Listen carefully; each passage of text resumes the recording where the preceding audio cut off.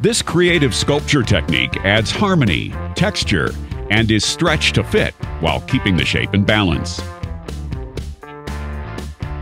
Divide the hair into 7 sections as shown. Create a soft, concave parting at the lower nape.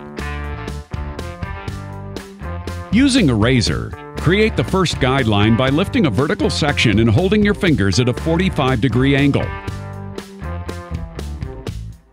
Working toward the side, over-direct each subsequent section toward the original guide in order to increase the length.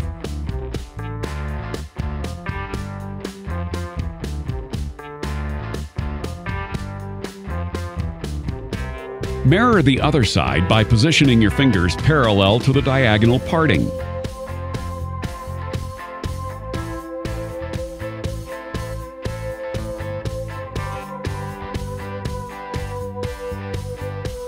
Use the razor over comb technique to infuse softness to the cut by holding the razor and comb horizontally. Start at the occipital bone and slowly work toward the nape. The next section is cut at a 45-degree angle and connected to the nape area. Move the razor from bottom to top. Leave the perimeter of the nape out.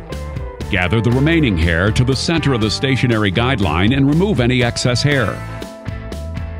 Mirror the same technique on the other side, keeping your fingertips facing upwards. Over-direct the sides to the back of the nape for even distribution.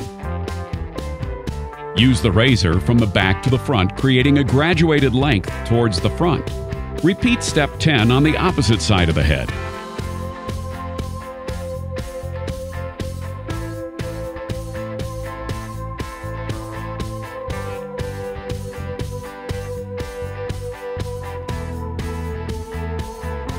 Using your stationary guide, begin blending the 2 sections using the notching technique with your razor.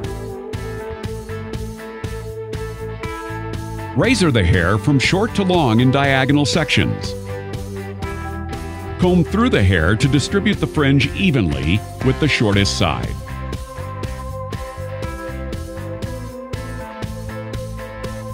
Move the razor in an arching motion from short to long.